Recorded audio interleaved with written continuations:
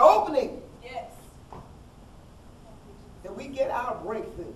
That's what we should be about, people of God. Amen. We don't come to church just because it's Sunday. Okay. Amen. Thank you, Lord God. Amen. Amen. We come expecting to meet God Yes. in this place. Amen. And this is a place where his presence dwells. Yes. As we study about the tabernacle and the temple, how the people were excited to be in the presence of God. Don't take it for granted. There are people, the 1040 women, have never even heard about Jesus. Amen. Don't know his saving grace today. Amen. We are so blessed that we are being taught. We are being taught. And Sister Audrey prayed concerning leaders. And I said, just look at you, God. As the Spirit of God connects with the Spirit of God, because that's the word today. That's a praise break right there. That's a shout unto the Lord right there. Oh, we bless him today. We bless him today. Hallelujah. As we've entered into this Hebrew high holy days, just celebrated Rosh Hashanah, the new year, called the head of the year. The Jewish year 5771 is already here. Already here. The new year is already here. Praise your holy name, oh God. Hallelujah. According to God's word. Thank you, Jesus. Hallelujah to the King. The word for today is Holy Spirit fullness. Holy Spirit fullness. In your worship bulletin, we listed the foundational scriptures for this word. Exodus chapter 1, verse 5. You don't have to look up all the scriptures for our guests.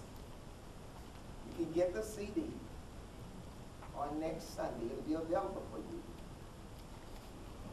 You have pencil and paper, you can write them down. And everyone should have a worship bulletin with the scriptures. Exodus chapter 1, verse 5. Exodus chapter 3, verses 13 through 17.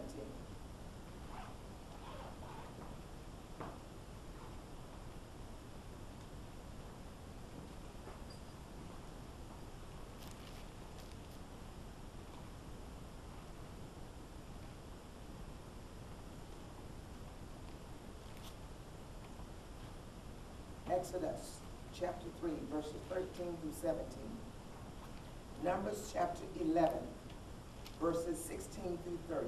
Numbers chapter 11, verses 16 through 30. Luke chapter 10, verses 1 through 24. Luke chapter 10, verses 1 through 24. Now in these foundational scriptures, starting with the book of Exodus, we find that there were 70 descendants of Jacob who were in Egypt. And that's based upon Genesis chapter 46, verses 26 through 27. Counted 70 people, which did not include the wives. Amen? Only the men were counted. The males were counted. In Exodus chapter 3, verses 13 through 17, we find the command of God, specifically in verse 16, wherein God told Moses to go and gather the elders. The elders are leaders. Go and gather the elders, the leaders of Israel, together, and say to them, the Lord God of your fathers, the God of Abraham, of Isaac, and of Jacob, appeared to me, saying, I have surely visited you and seen what is done to you in Egypt. Preparation to move forward into the promised land. Amen? This is preparation to move forward into the promised land. Go to Moses.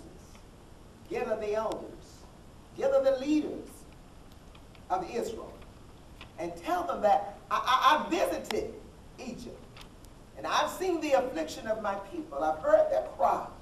I feel their pain. So now it's time for you, Moses, to meet with the leaders and tell them that it is moving out time. It's time to move into the promised land. That's a word for God's people today, if you can say it. It's time to move into what God called us to.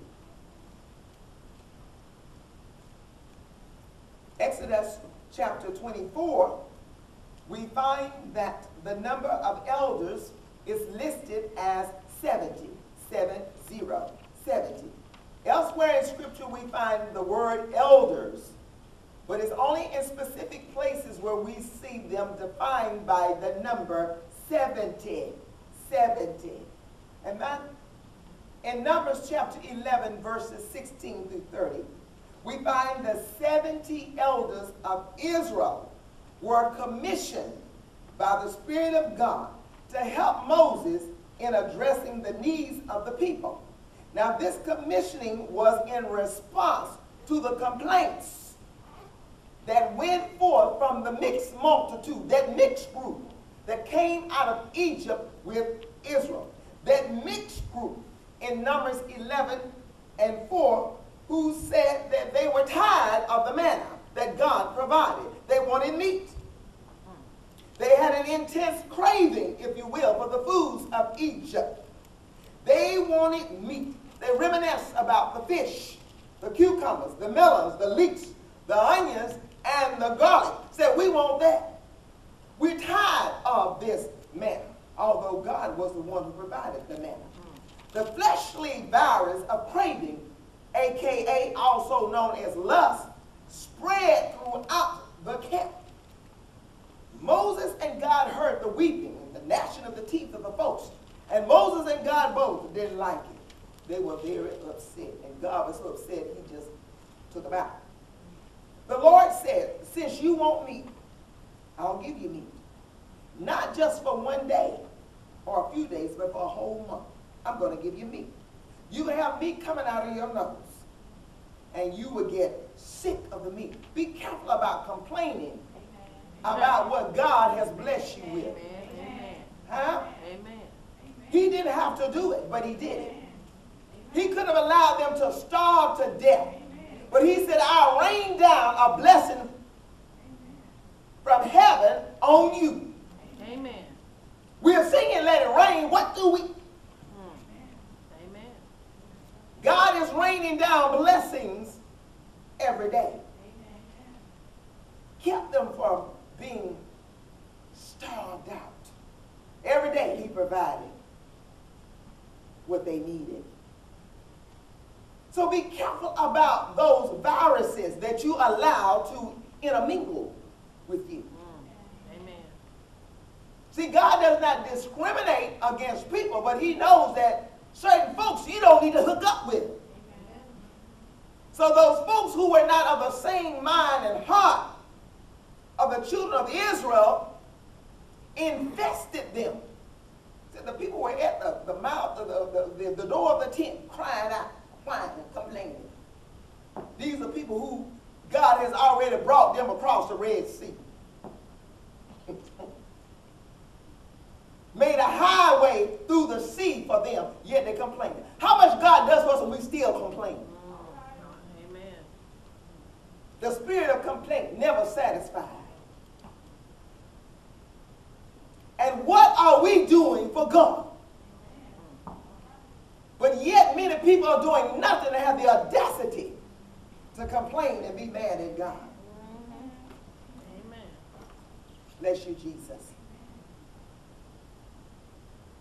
Now when God said that he was going to provide this meat, Moses was just like, how in the world are you going to do this, God? Now he's seen God do all kinds of miracles.